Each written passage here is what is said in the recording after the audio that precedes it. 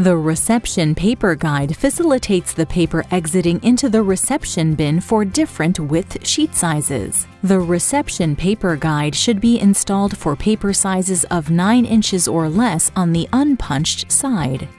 The reception paper guide is mounted on the underside of the hinged door above the paper reception bin. To install, align the 2 thumb screws with the threaded holes in the hinged side cover and tighten down.